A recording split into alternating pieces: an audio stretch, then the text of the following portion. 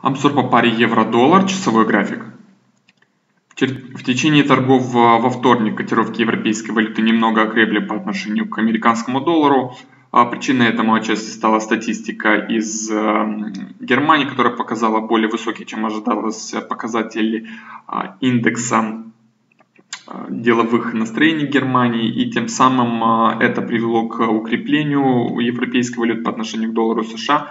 По причине отсутствия важной макроэкономической статистики из самих Соединенных Штатов, укрепление на рынке американского доллара во вчерашнюю торговую сессию не наблюдалось. В целом же на рынке наблюдается коррекция после продолжительного нисходящего тренда, и учитывая то, что сегодня также не ожидается важной макроэкономической статистики из США, способной повлиять на американский доллар, такой же статистики не ожидается из еврозоны. Считаю, что будущее движение в перспективе ближайших суток будет также